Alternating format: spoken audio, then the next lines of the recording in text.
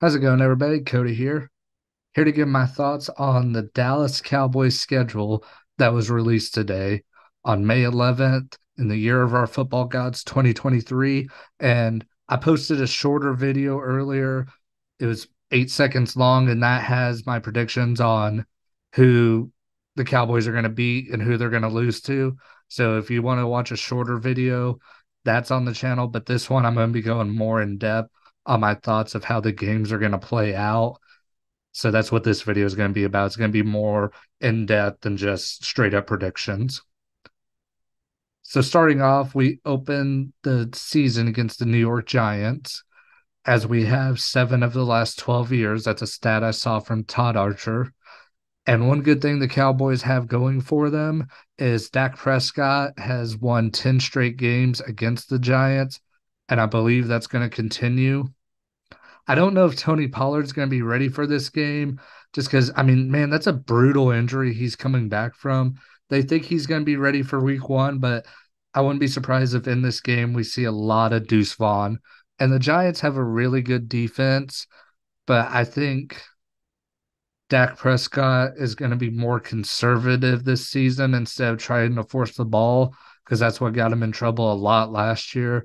So I think this year we're going to see Dak start out the season more conservative and then get more aggressive as the season progresses. So in this game, I think you'll expect to see a lot of dink and dunk underneath passes to tight ends and running backs and nothing really deep.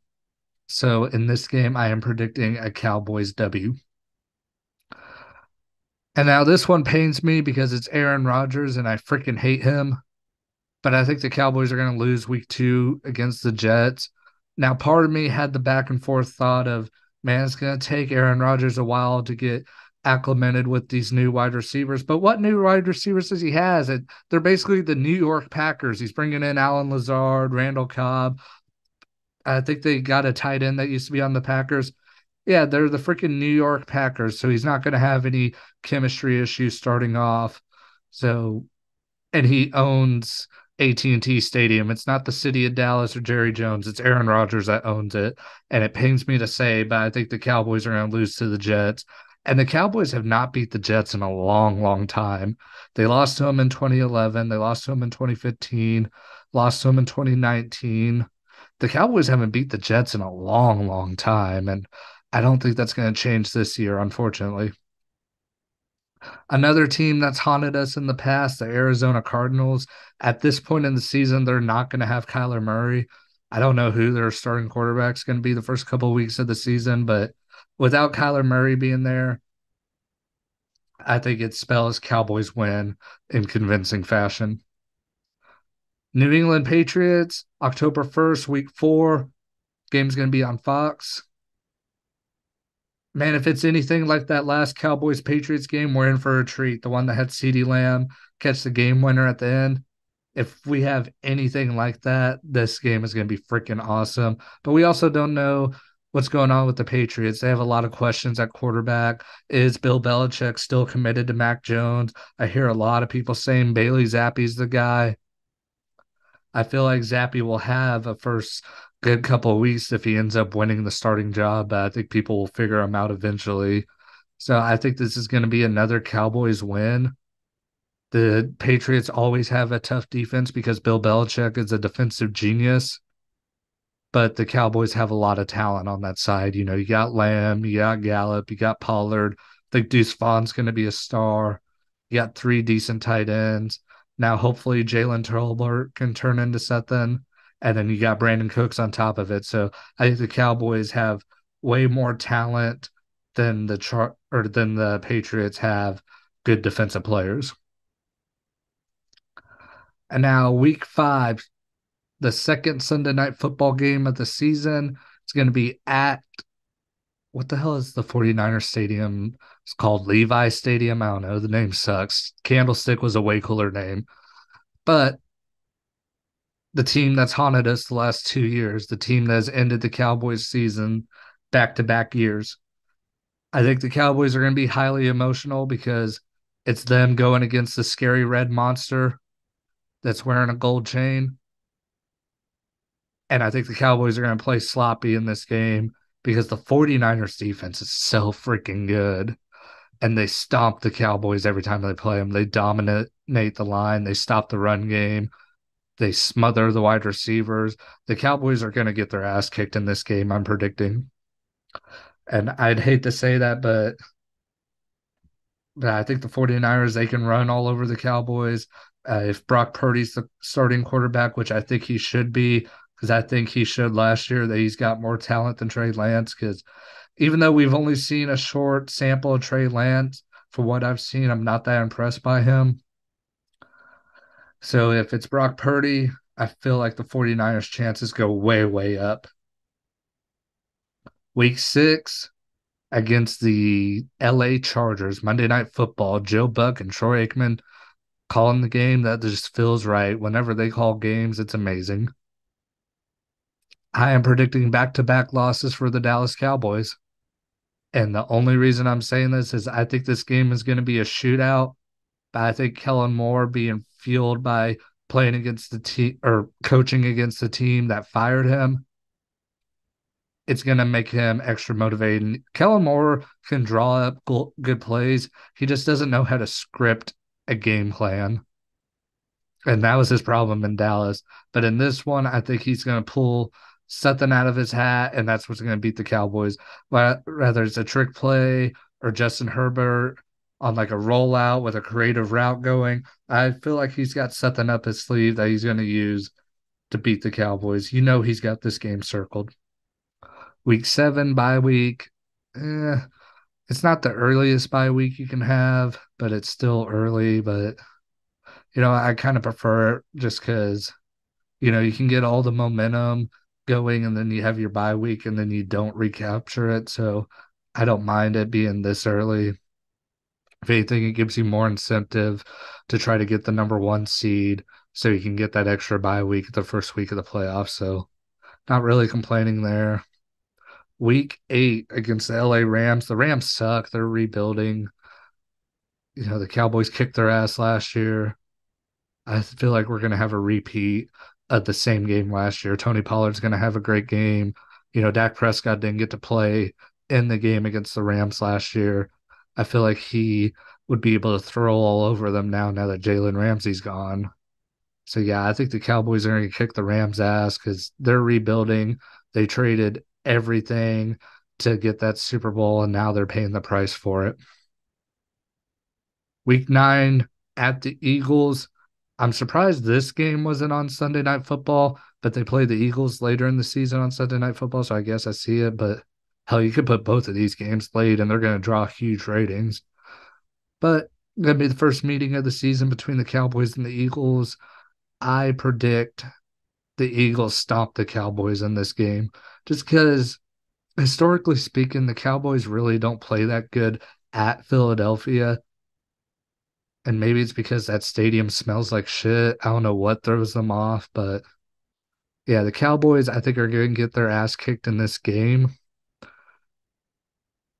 And I don't know what else I can say, dude, other than I think they're going to get the shit kicked out of them. I think Jalen Hurts is going to run all over them. And then it's just going to be a classic Cowboys at Eagles game where it's going to be ugly, but it's going to be ugly if you get excuse me, if you get my meaning. November 12th against the Giants. So this is going to be our second meeting of the season.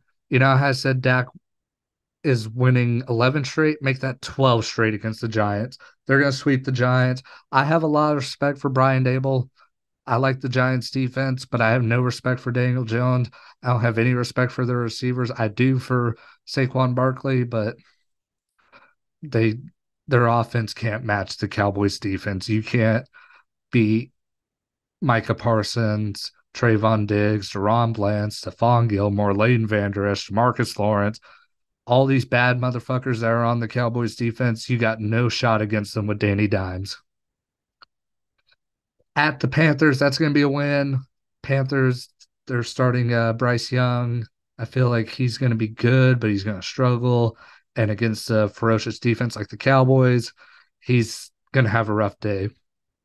That's a game I could easily see Micah Parsons getting 2 sacks. Thanksgiving against the Commanders, Cowboys in Washington. It just feels right on Thanksgiving. You're going to have Jim Nance and Tony Romo calling the game. I feel like of the daytime sports announcers, they are probably the most superior team. I like them over Mike Tirico and Chris Collinsworth, and I like them over Kevin Burkhardt and Greg Olson. Olson and Burkhardt are good, though. But I like that Jim Nance and Tony Romo are going to be calling this massacre because the Cowboys are going to kick the shit out of the Commanders.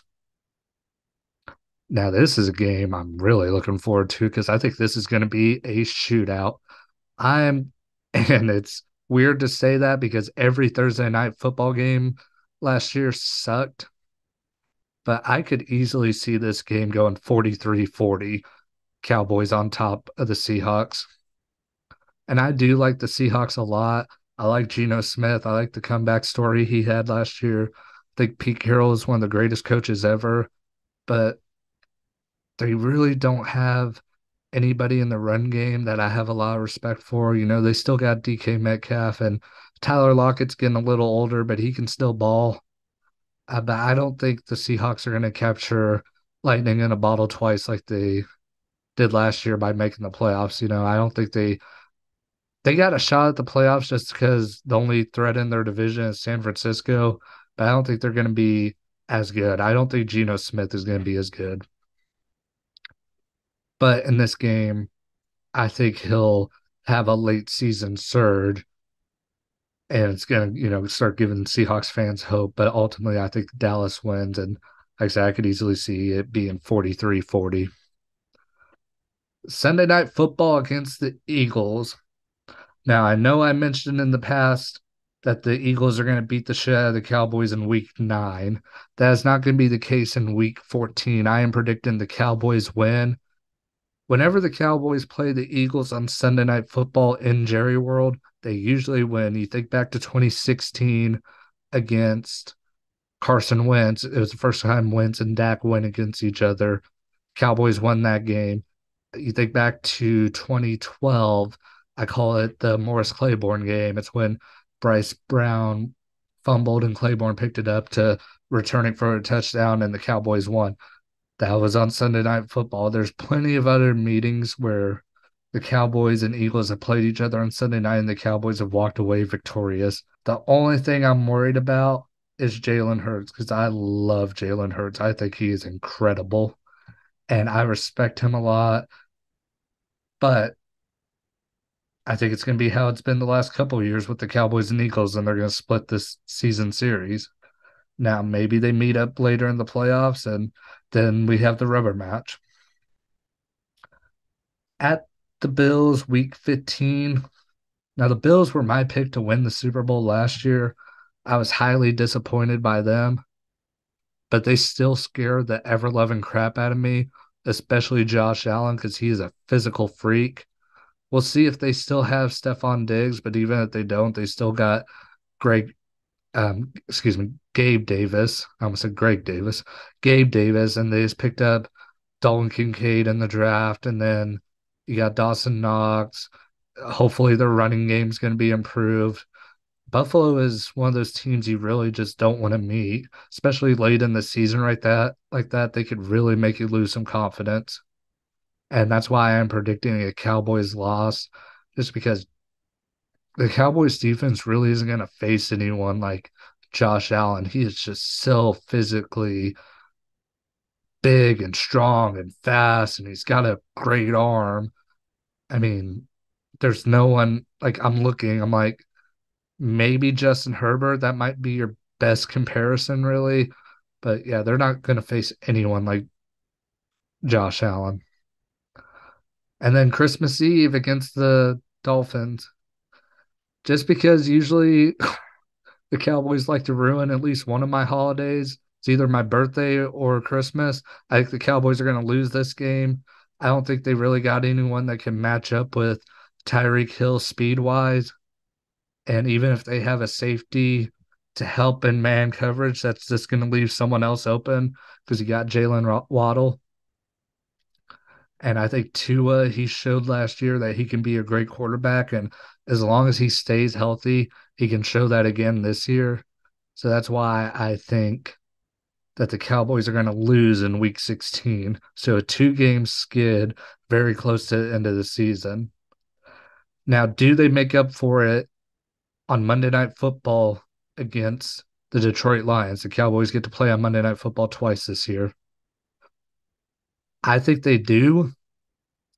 This is another game I think is going to be really entertaining just because the Lions are going to be greatly improved. I mean, they have steadily gotten better since they hired Dan Campbell as head coach. And I think this might be a breakthrough year for the Lions. And heck, by this point in the season, they'll probably be playing for playoff seeding. But the Cowboys, this is one of those games they're going to have to win if they want to be taken seriously in the playoffs. So I think Mike McCarthy, he has a good history against the Lions. He's going to have the Cowboys prepared for this game and they're going to win. It's going to be a close one, though. It's going to be like 24-21. Week 18 against the Commanders. Hopefully, this game doesn't matter. But if it does, I'm picking Cowboys to win. Hopefully, it's not like how this past season was, where, dude, that was the worst game I ever saw Dak Prescott play. Was the season finale this past year against Washington. And you also got to see how sorry Ezekiel Elliott was and the offensive line was.